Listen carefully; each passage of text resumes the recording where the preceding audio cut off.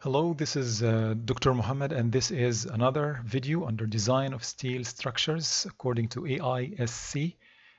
We are still talking about the compression members, and today we're going to talk about part 4.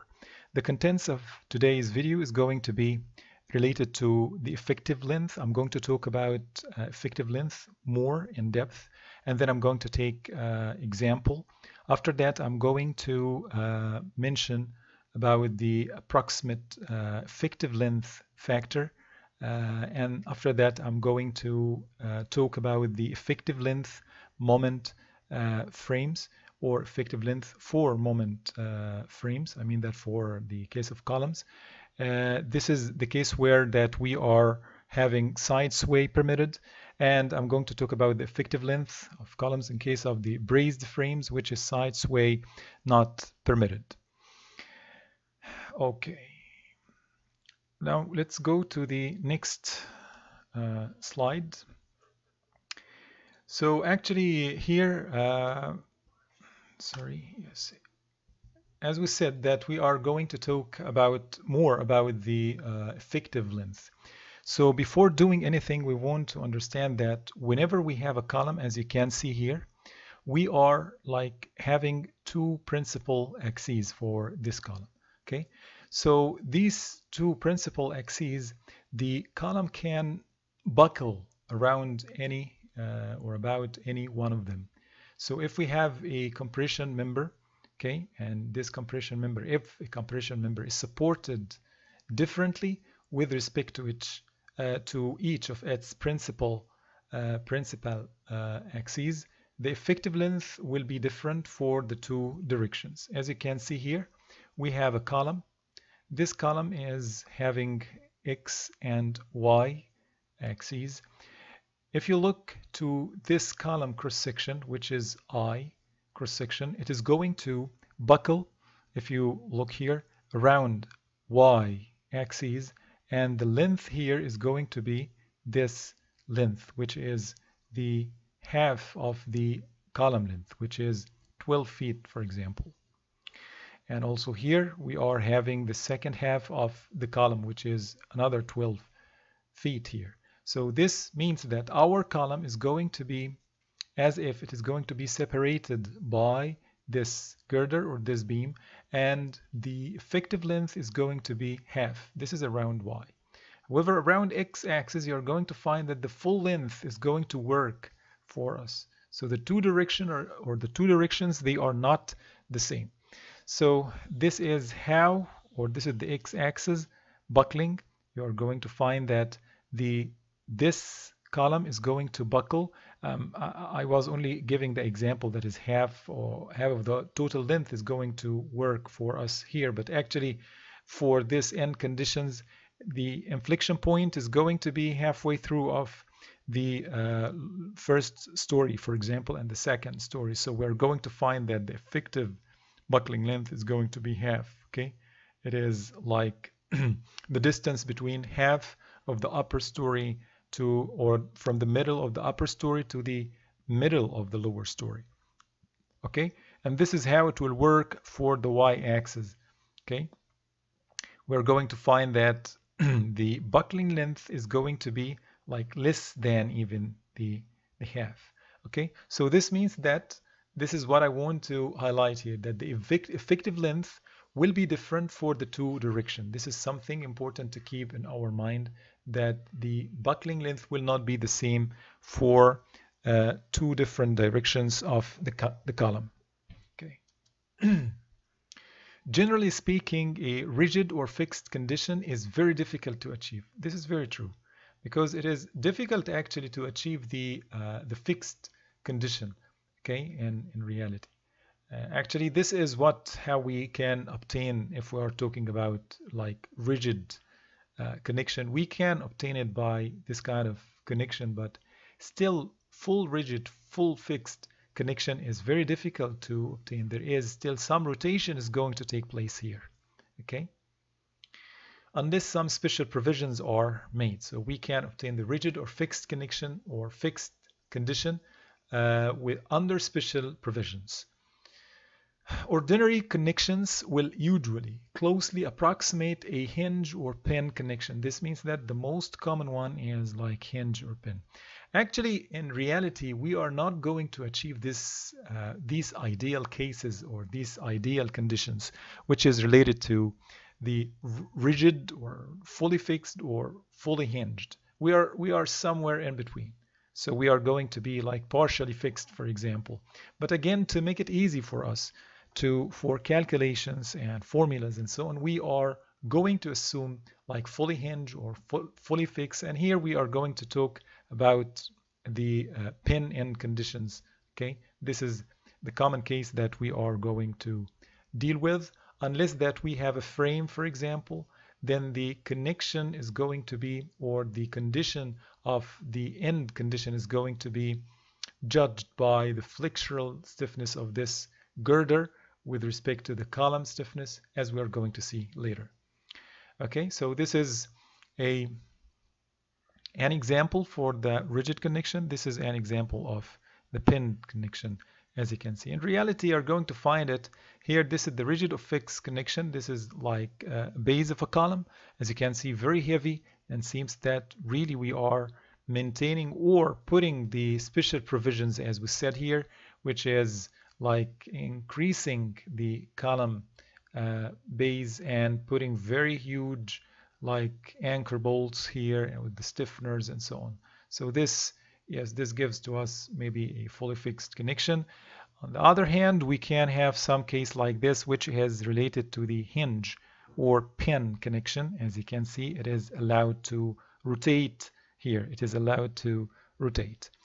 Okay, now let's go to the next slide.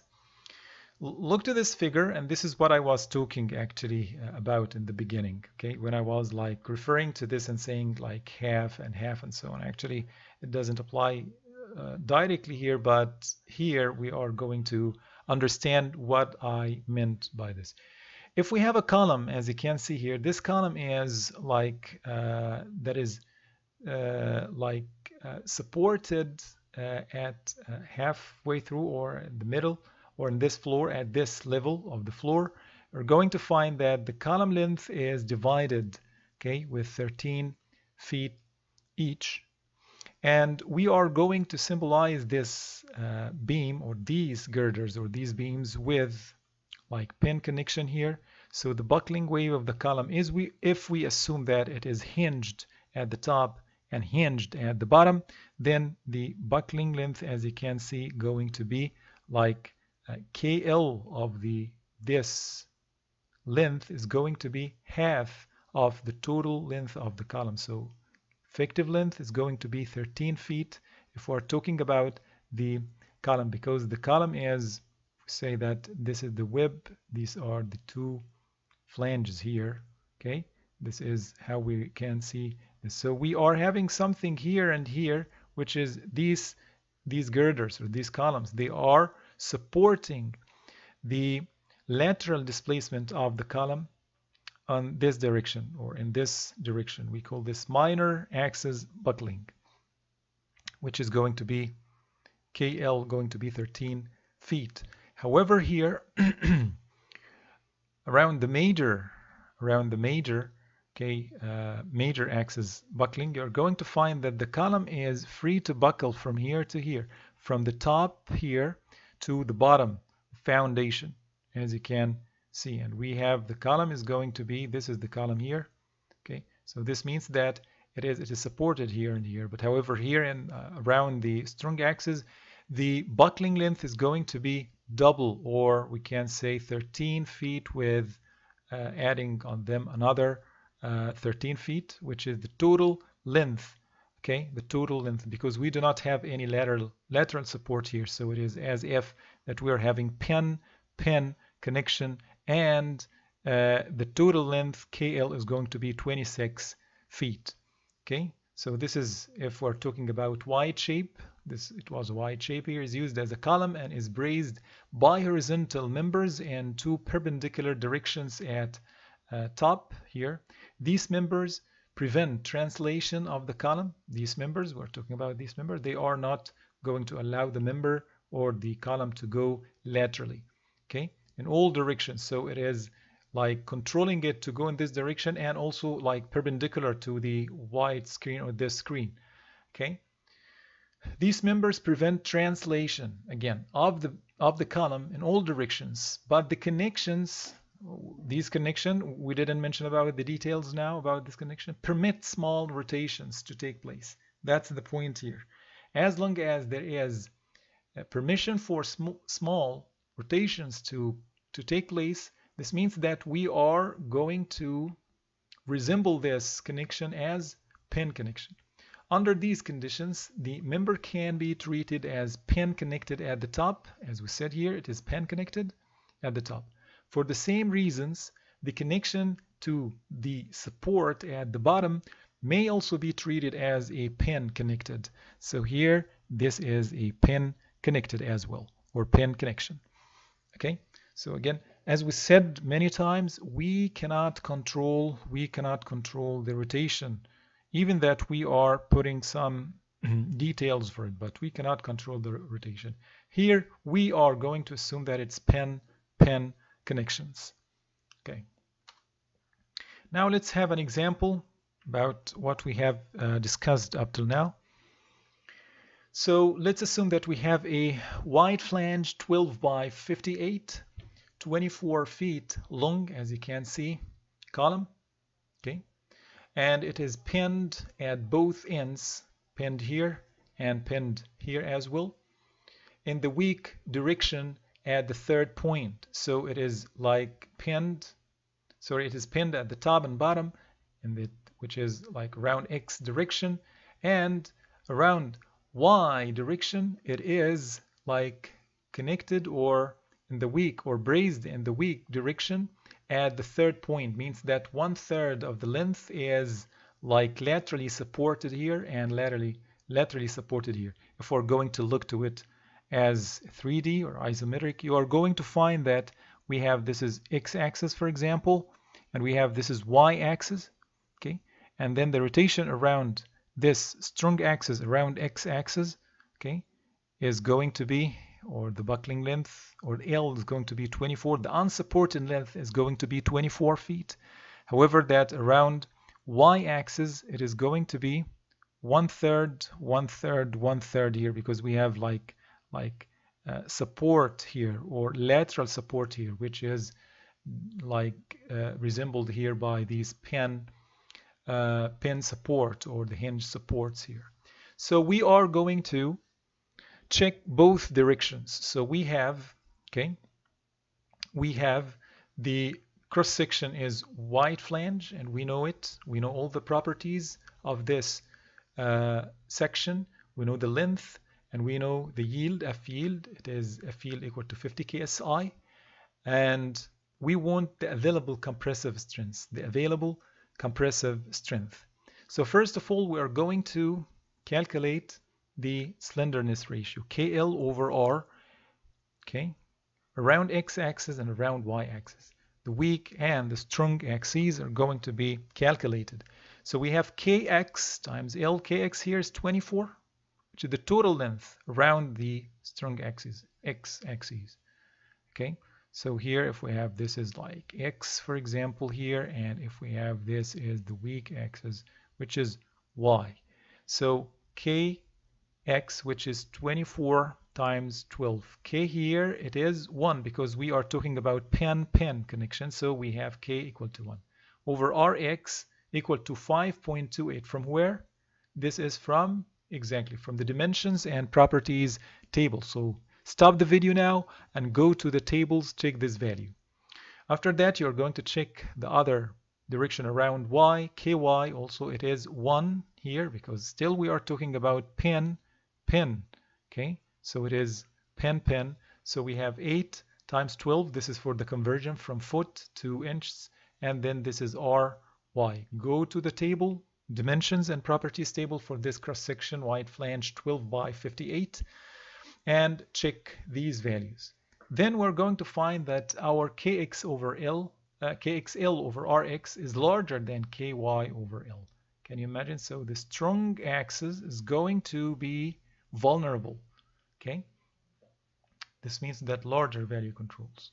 For LRFD, we're going to use table 422. If you do not know about the tables, please revisit the previous two videos and you are going to understand quite well about this table, okay, because we have explained it in detail before.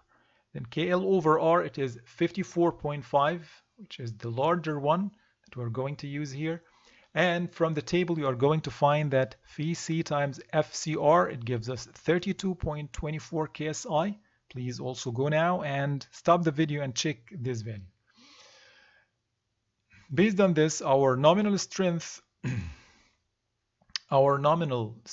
Pn times phi C or phi C, it is going to be phi C times FCR area gross, which is going to be 17, so 36.24, okay, which is this value already we have, times area gross, it is 17. Also, this is from the table. Go and check it from the table.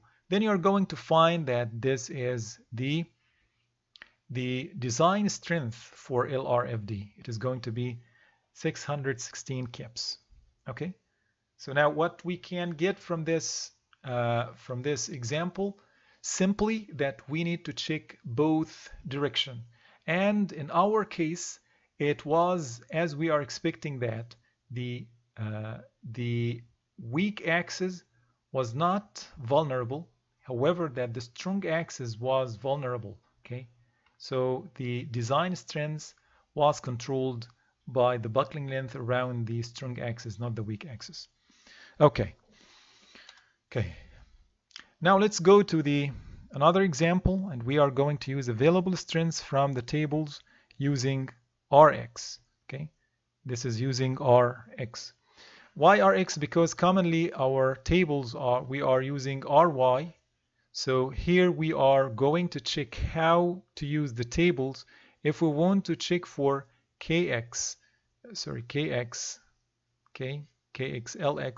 over Rx.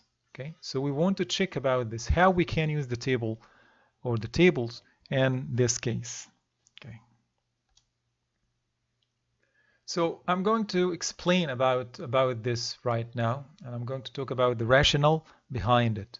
So the available strengths given in the column load tables, okay, we have explained about this in the last video. Please go and check these tables in the previous videos, are based on the effective length with respect to y-axis. As we said, we're talking about y-axis whenever that we are checking the wide flange or the cross section. We are talking about the y-axis. We have x-axis and y-axis.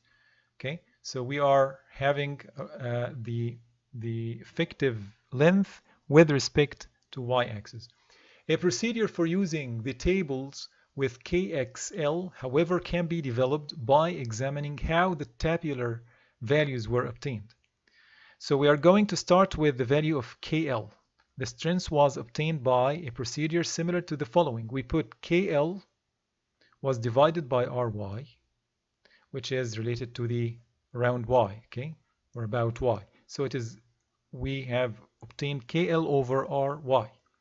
Then we compute FCR, and after that the available strength is phi C times Pn for LRFD, or Pn over the omega for the ASD, right? That's where or how we were using the tables, right? Thus, the tabulated strengths are based on the values of KL being equal to KYL. That's right. This is what we use. This is the one of the conditions that we're using. If the capacity with respect to x-axis buckling is desired, the table can be entered with this value, which is KXL over the ratio between Rx over Ry. Take care of this. So we are going to obtain Kx times L over the ratio. And the tabulated load will be based on, it is going to be KL over Ry, which is this equation here over Ry. Okay, this is Ry and this is Ry. And the numerator here, KL, it is going to be what we have like assumed here. Then the output is going to be KXL over Rx. Okay, so how What is the key here? The key is we want Rx over Ry to be readily available.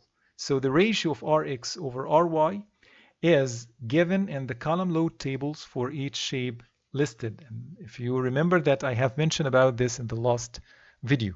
Okay, so Rx over Ry is available in the table. Okay, I think that we are ready now to take one example and check what we have mentioned. The compression member shown in figure 4.12, this is as you can see it here, is pinned at both ends. So it is pinned at this end here and the bottom, it is pinned, and supported in the weak direction at mid-height, and supported at the weak direction at the mid-height, as you can see with this this girder. Okay, as you can see it here and here. This is the beam that is being used to support the column in the weak direction. A service load of 400 kips with equal parts of dead and live load. This means that dead is 200 and live load is 200 as well. Must be supported. So use F yield equal to 50 ksi. This is the yield of the steel cross section, and select the lightest white flange shape. So we are going to think about, whenever we have a problem like this, we need to think about the buckling length. What is the buckling length that we are going to use? Whether around the weak axis, okay, which is going to be 9, or around the strong axis, okay, which is going to be 18 feet double. So this means that we need to check both. We need to check both. So factored load, in this case, we start with the factored load because we want to start with like one number in the beginning, and then we are going to check others. Okay, I mean that check the shapes available. Okay. Okay, we want the lightest white flange shape. So assume that first of all the factored load is going to be 1.2 200 plus 1.6 200 because we are governed with gravity loading only, no wind and no earthquake. So we have 560 kips. Assume that the weak direction controls, okay, we're going to assume only this, weak direction controls, and then we're going to check for the strong direction. And enter the column load tables with KL equal to 9 feet. So now stop the video and go to the tables, okay, with KL equal to 9 feet, okay, and check first with the wide flange with 8, okay, 8 inch depth, okay, and check beginning with the smallest shapes. We have, this is wide flange with 8, depth with 8. The first one found that will work for us is going to be wide flange 8 by 58 with a design strength 634. Again, I have explained this many times in the last video and the last previous videos. So please stop the video and go to the tables and check this value. Okay, if you have no idea, again, I'm saying this again, go to the previous 2 videos and check how we can obtain this value based on the tables. Now check the strong axis. Okay, we have assumed here the weak direction. Now we are going to check the strong axis. So it is going to be kx over kxl, which is 18 because we have k here. It is 1 because it is pin connection. So we have here 18 over rx over ry, 1.74 from where? From the table. It is given for us in the table. So please check it also. So now we have this new slenderness ratio is 10.34. Okay, or the effective length now for us is going to be 10.34, which is larger than 9 feet, right? Here we started with 9 feet, but when we check the strong axis, we found that it is going to give us the equivalence of it is going to be 10.34 feet. This means that Kx times L controls for this shape. That's right. This means that the strong direction, okay, is going to be, the strong direction is going to control here. I mean that the effective length for it. Now enter the tables with KL equal to 10.34. Now already we found that the 9 was giving us this value, 634. But actually we are going to check for the real controlling value, okay, the real controlling value. So we are going to check with 10.34. Enter the table again for wide flanges and check how much strength is going to be available, okay, that is going to exceed this 560. So when you enter the table with KL equal to 10.34 feet, a wide flange 8 by 58 has an interpolated strength of, yes, 596 kips, which is larger than 560, which is the original one that we were, or the required strength, right? Okay, now remember how much this shape weight, it is 58 pounds per foot. Remember that we are searching for what? Lightest. Okay, so now for wide flange with the depth of 8, we found that the lightest one that is going to work for us, it is 58, okay? 58, okay. Now let's investigate the wide flange with nominal depth of 10. Try W10 by 49, okay? Okay, with a design strength going to be 569. Why we chose this? Go to the table and you will understand why it is like this, because this is the lightest shape that is going to provide a value of strength, design strength, that is larger than 560. So we found that it is going to be 569. Okay, this is for what? Using what? KL equal to what? 9, exactly. Now we are going to check, we are assuming that KL with the weak axis is going to control, right? So now we are going to check what? The strong axis, which is KL around the strong axis. And when we check it, KL over R, the slenderness ratio, it is going to be 18, as we have done before, over Rx over Ry from the table. It gives us 10.53. This means that we need to check KL, okay? KL for having 10.53, which is this value. The slenderness, okay, KL over R here, the slenderness ratio here is larger than a 9. This means that we need to use it. We need to use this new controlling slenderness ratio.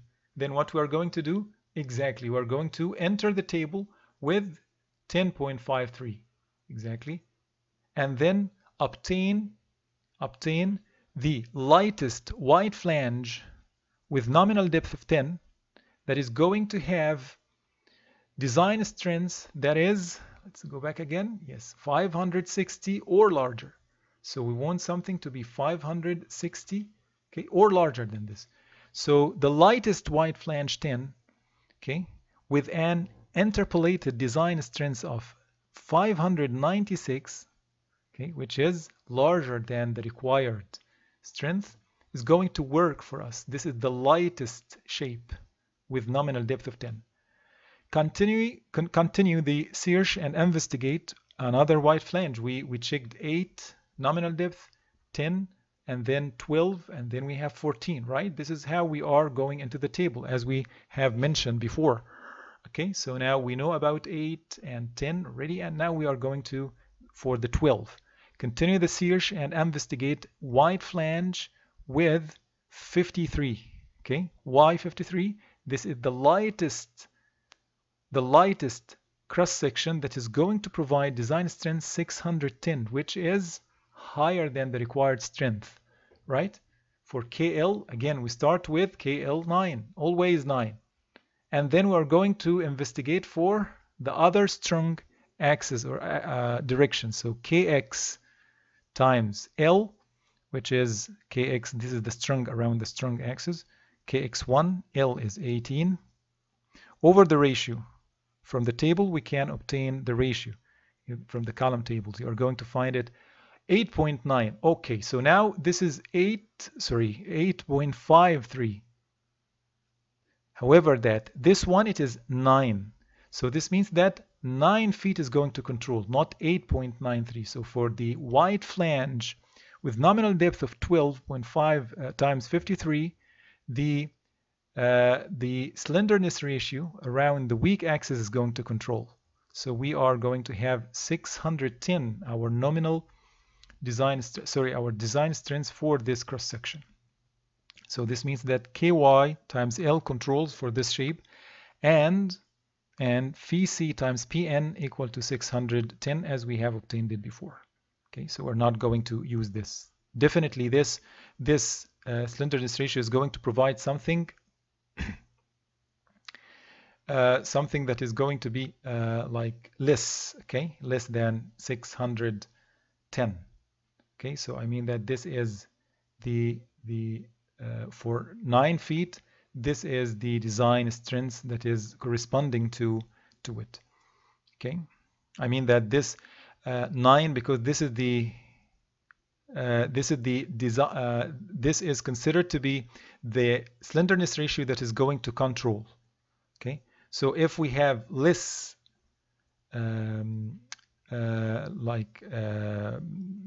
slenderness ratio, this means that it is going to be different than this 610, and we need to not to consider it, because this is the we can say the critical slenderness ratio that should be used. The critical slenderness ratio that should be. Okay, what I meant here, maybe I said that in a wrong way. Actually, whenever that we have less slenderness ratio, this means that the design strength is going to be higher. So we should check the slenderness ratio that is higher in order to get the lowest design strength. Okay, and then determine the lightest weight for W14. And as we said that we are going now to W14. The lightest one with a possibility of working is W14 by 61. Why? Because this is, if we use 9 feet, we are going to find that it is heavier. Okay, it is going to provide, if we use the tables for 9 feet, it is going to give us 14 by 61. It is heavier than the lightest one found so far, because all of what we have found, it was like in the range of 50s. Now for W14, we found that the lightest one for 9 feet, for example, is going to be heavier than the previous ones. This means that 14 is not going to work for us. 14 is not going to work for us. So it is heavier than the lightest one found so far, so it will not be considered at all. This means that checking all the previous ones, let's go back here. We have 58. This is for nominal depth of 8. We have 54 for the nominal depth of 10, and we have 53 for nominal depth of 12. So as you can see, the lightest one is wide flange with nominal depth 12 by 53, and this is what we are going to use. Okay, so again, just recapping of what I have said here, or what I have discussed in this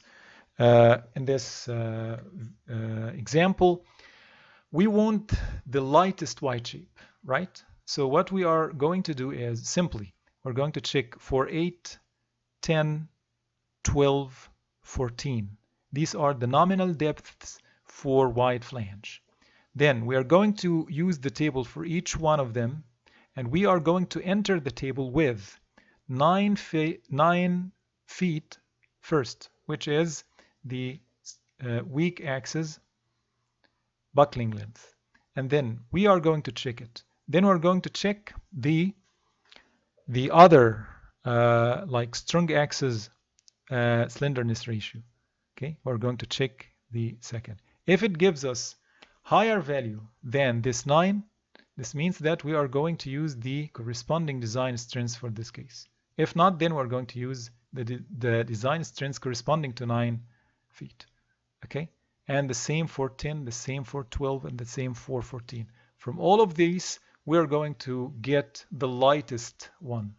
Okay, so this is what we have done exactly. We started with wide flange, nominal depth 8. We found that 58 is going to work for us. Okay, this is 58. I mean that it is the lightest shape that is going to provide the design strengths. We checked first 9 feet. Okay, so the 9 feet gives us this 634 something kips. Here we found that the other one is going to provide us 10.34, larger than 9 feet. Then KX, strong axis, would control. When we checked it with 10.34, we found that it gives us 560.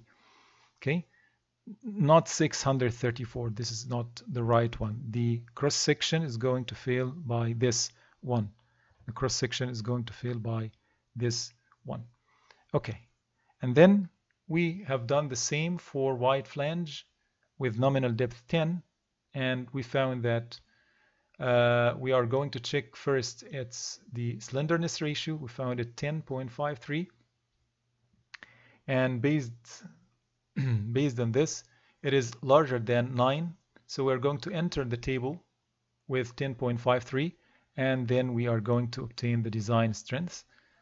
We checked it. We found that the lightest shape is going to be with 54. Then we repeated the same procedure for nominal depth of 12, and we found that at this nominal depth the strong axis slenderness ratio is less than 9 feet. Then 9 feet would work for us from the table from the first trial, which is this one, and the weight here is 53. Then after that we checked for the case of 14, nominal depths of 14, and we found that it is going to give us very heavy cross section, so we excluded it from the beginning. We didn't check it. And then our final lightest cross section is going to be this wide flange 12 by 53. Okay. Now let's go to the next part, which is related to the effective length for columns and continuous structure. What I mean by the continuous structure is, like, if you want to call it like frames, for example, yes, you can call it something like this if we're talking about frames. Okay, but continuous structure here means that any column that is part of like larger structure is considered to be one part of continuous structure. We have many columns and we have many beams framing into one another, and we want to understand more about it.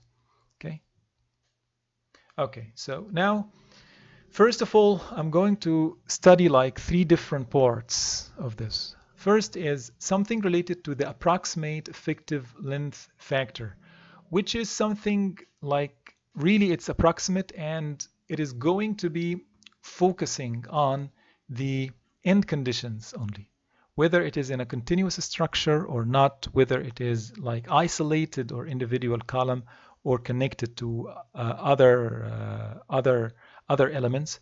If we are sure about the end conditions, like going to be fixed, for example, 100% sure, then we are going to use these approximate values for effective length factor, okay, without thinking about whether it is in continuous structure or not, but they call it like this isolated columns, where that we know the end conditions very well. Okay, so this is the buckled shape of the column, okay, which is shown in the dashed line here.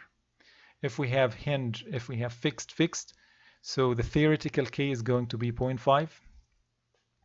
However, what is recommended design value when ideal conditions are approximated is 0.65, means that we are always taking into consideration the ideal conditions, the reality conditions. Okay, this is the case of B, which is hinged fixed, supposedly to be 0.7. Okay, and for guided fixed, it is going to be 1, and for hinged, it is going to be 1 as well. And here for free fixed is going to be 2, and for guided hinged is going to be 2. Okay, so this is the end condition code that we have used: rotation fixed and translation fixed. This is rotation free and translation fixed, and this is rotation fixed here and translation free, and the last one, it is like pan rotation free and translation free as well. Okay, so this is, you can find this table as C-C2.2. Okay, in the specification you can find it. For isolated columns that are not part of a continuous frame, okay, if we say this is isolated column, okay, which is not part of continuous frame, or if it's part of a continuous frame and we know well what is the end conditions. If we have, for example, a continuous frame, but the girder is so huge compared to the column, and its stiffness is very high, then we are going to say that this column as if it has fixed condition, okay, as if it is fixed at the top. So this means that if we are having a well-defined end condition, then we can use it. Then we can use this approximate value. In reality, actually, you're not going to find that something, or you're not going to find these end conditions to be fully like acknowledged. You're going to find that always there is a debate about what is the right end condition to be used. Okay, because we cannot guarantee 100% it is going to be fixed, or 100% is going to be like hinged, like here, as we said before. Reality is always different, but this is considered to be an approximation that is going to provide you some conservative values and going to put you in the safe side. Okay. Okay. And commonly, whenever we are talking about the buckling length, so this is what I have like mentioned here. If we're going to have hinged, the most famous, we can say these are the most famous end conditions that you can see if we're going to talk about hinged. So this is the buckling length here. If we are going, which is going to be 1, as we said. If we have like fixed free, this is also a very common case. You're going to find buckling length is going to be double of the length, because the buckling wave is going to be like double the length. Okay. Buckling length is going to be double. And if we have like fixed, so take it as 0.5, maybe we forgot the 0.5 here, so it's going to be 0.5. And if we have like pinned and fixed ends, then K is going to be 0.7 here. But anyway, if you want to be very accurate, you should use this table. Okay, you should use this table C-C2.2, and this is the accurate one and the most accurate if we are talking about approximation for the end conditions. Okay, now let's talk about something else which is related to the Sidesway permitted case. Sidesway permitted. Effective length of columns in case of continuous structures where the sidesway is permitted. Okay, non-braced frames, for example. Like moment frames, as you can see, many cases we are having moment frames where that we do not have any bracings. And we have lateral loading here. Okay, we have gravity loading and we have lateral loading. So if you're going to talk about, one column here, for example, which is AB, for example, then you're going to find that the end condition cannot be defined well. It is going to be defined based on the girders framing into it, and in the same time, because this structure is sidesway permitted case, this means that whenever there is lateral loading, you're going to find this point is going to laterally move, right? That's right. So this is the first case, sidesway permitted. The rotational restraint provided by the beams or girders at the end of a column is a function of the rotational stiffnesses of the members intersecting at the joint. That's right. We are having different rotational stiffnesses of the members. Okay. The rotational stiffness of a member is proportional to E over L, which is the Young's modulus over the length of the member, where I is the moment of inertia of the cross-section with respect to the axis of bending. So how we are going to find a way for this, how we can find like what is the end condition and how we can obtain K. It is going to be problematic for us, right? So in 1992 there was research by by some researchers. Okay, they show that the effective length factor K depends on the ratio of column stiffness to girder stiffness at each end of the member, which can be expressed like this.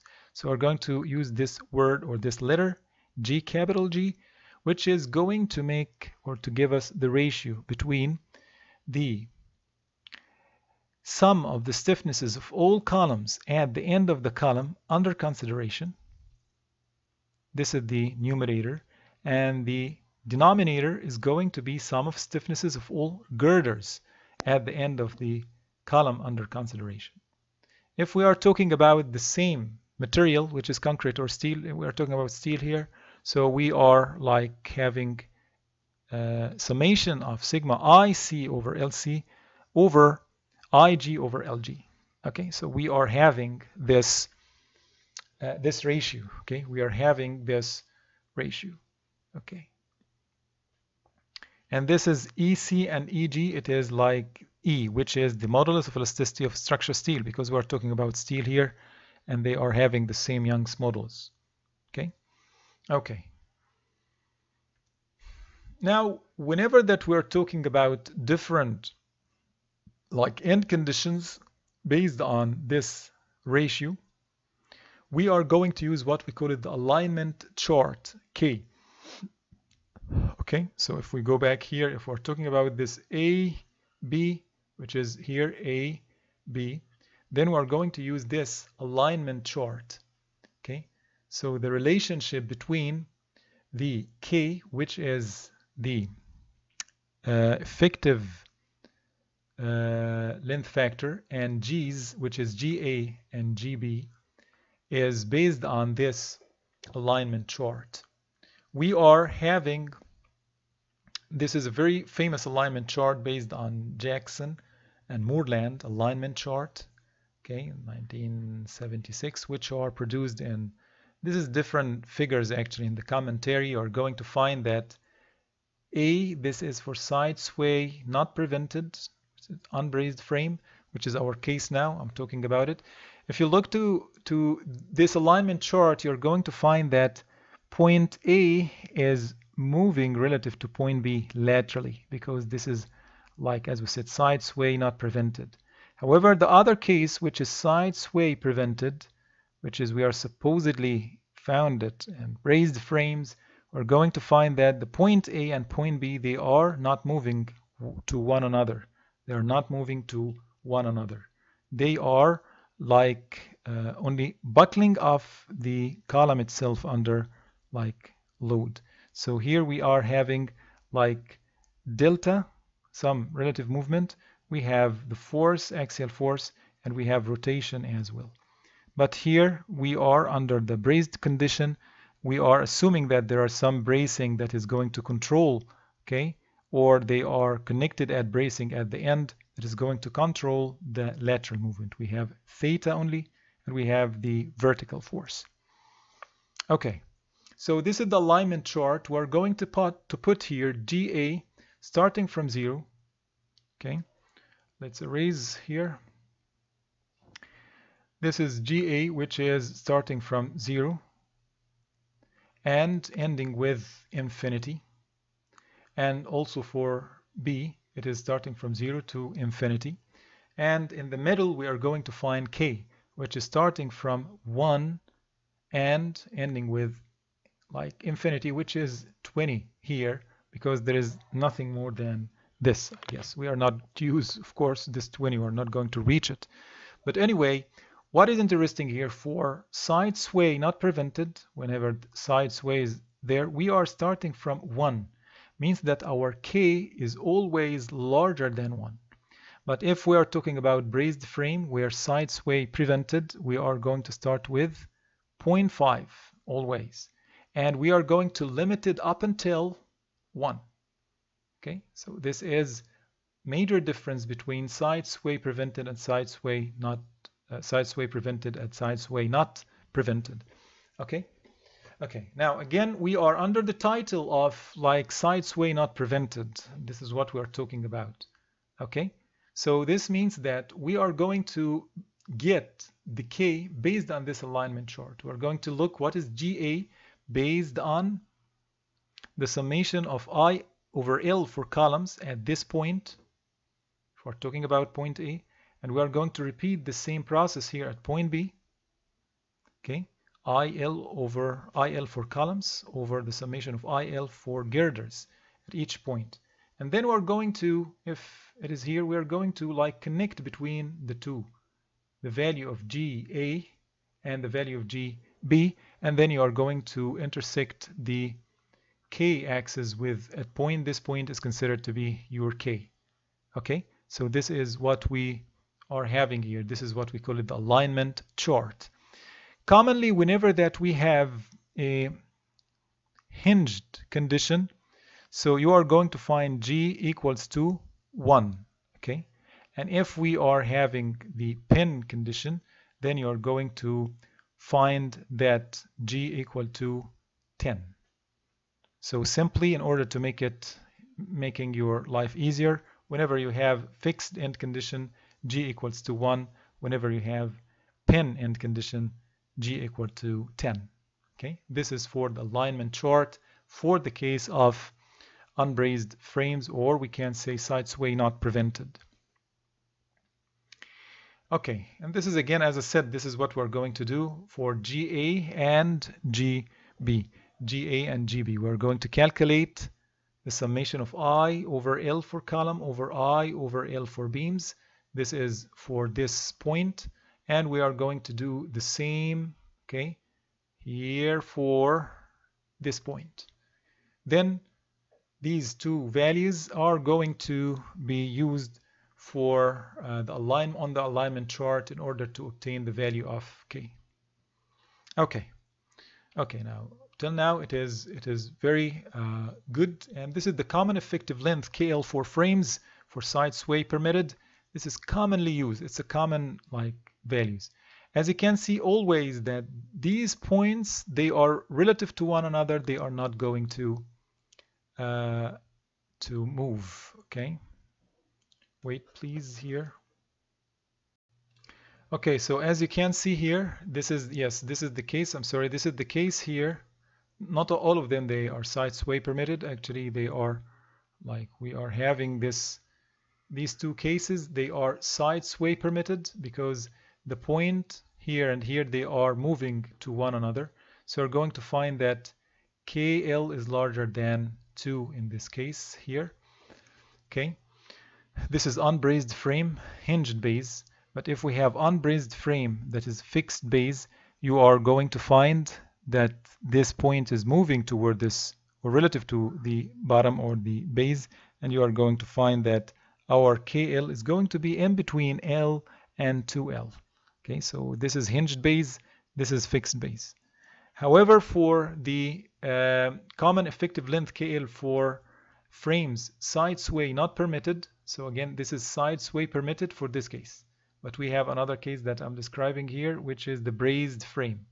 This is the brazed frame. As you can see, the 2 points are not moving to one another. We have bracing here. So the K is going to be within 1 or less than 1. KL between 0.7 L and L if the base is hinged. However, if the base is fixed, we are going to have the buckling length to be between 0.5 and 0.7. Okay, always whenever that we have the fixed base, you are going to find that KL is going to be less than the hinged base. Okay, now that's very nice. And I think that we are ready now to go to the second part, which is Sidesway not permitted or brazed frame. Even that I have mentioned about some cases here, I should have put these two cases actually here, but anyway, we understood it now. So in this case, the definition, I want to highlight or place emphasis upon one thing here, because this part actually I have like taken it from Salmon and Johnson book, because it's important also and written in ASIC, in ISC. the definition of the braced frame. What is the meaning of braced frame? Because maybe we put braces, but they are not working properly. They are not adequate to provide the lateral support for the system that we are using, right? So we need to know what is the meaning of braced frame definition. So according to AISC C1.31, this is where you can find the definition. Okay, the lateral bracing is, or the braced frame is, the one in which lateral, take care of the words here, lateral stability is provided by diagonal bracing, shear walls, or equivalent means. So we have like diagonal bracing. This is example of diagonal bracing here that you can see, cross bracing here, okay, or something like this, or shear walls, okay, like shear walls like this, whether they are masonry or reinforced concrete or steel plate, whatever the type. So the vertical bracing system must be adequate. This is a key word here. Adequate means that we need to design here. Chapter 6, okay, is going to provide for us the design of stability bracing, as I'm going to talk about it later, especially for beams, as determined by structure analysis. To prevent buckling of structure and to maintain the lateral stability of the structure, including the overturning effects of drift under the factor loads, okay, this is what the word adequate means. To prevent buckling of the structure and to maintain lateral stability. So two things here that we need to take care of, which is prevent buckling, okay, and lateral stability. Because if we are going to have lateral loads, sorry, let's go here. Yes, if we have like lateral loads, then the bracing is going to provide like support against these lateral loads, and in the same time it should provide the stability for the ends of the element under consideration, I mean the column. Note that a vertical column in a braced frame would have no side sways movement of its top relative to its bottom. That's right. This means that this point should not move relative to this point. Okay? This is what we mean by adequate braced frame. Okay? And note about braced frame, we have two types of braced frame. Okay? So the braced frame must not resist only the tendency to sway under action of lateral loads, but also the tendency to buckle, as we said, lateral loads and buckling. Let's go back here to prevent buckling, as I said, and to provide lateral stability. That's very important. So here it is the same. We are going, or this bracing needs to provide like stability against buckling, okay, or becoming unstable, and lateral loads as well. Bracing to stabilize a structure against vertical load is called stability bracing. Yes, we call this stability bracing. Bracing to stabilize structure against vertical loading. Take care, we're talking about vertical loading, because whenever that we have vertical loading, let's go back here. For example, if we have like vertical loading, there is tendency, if the loading is unsymmetric, there are a tendency of this braced frame even to go laterally. Okay, it is going to move laterally. Okay, if we didn't provide this kind of lateral bracing, okay, the adequate lateral bracing. So if the loading is unsymmetric, then we're going to find that our structure is going to move laterally. So here, bracing that is going to stabilize a structure against vertical loading is called stability bracing. Stability bracing. Okay, Appendix 6 of the AISC specification, stability bracing for columns and beams, covers this type of bracing, and we have two different types or categories, relative and nodal. So we have like two different types of stability bracing. One called relative, where that the bracing is connected to the elements themselves. This is a plan, by the way. This is the plan. So this is the column here. This is actually relative and nodal. It is going to be explained in the beam chapter, but only I want to like provide to you an idea about what is the meaning of stability bracing. So we have like relative and nodal. The nodal means that the points are connected to rigid support, external rigid support. However, relative means that we are putting some relative bracing. So if we're going to talk about like the elements here, for example, yes, if we are talking, this is considered to be like relative bracings.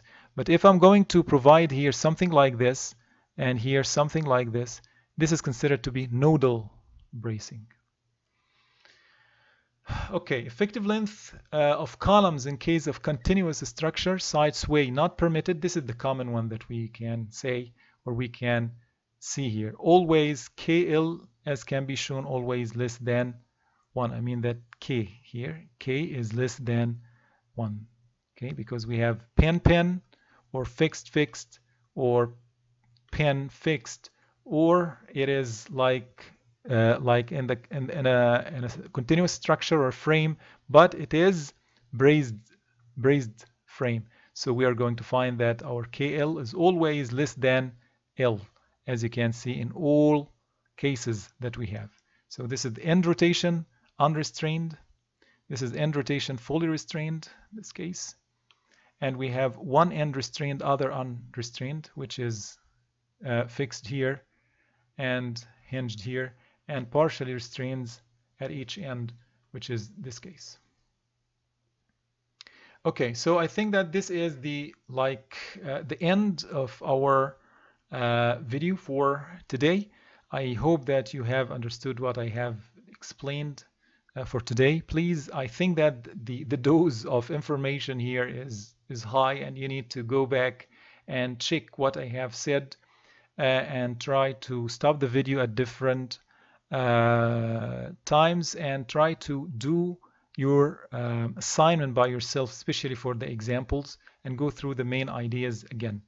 Thank you very much for listening, and see you in the next video.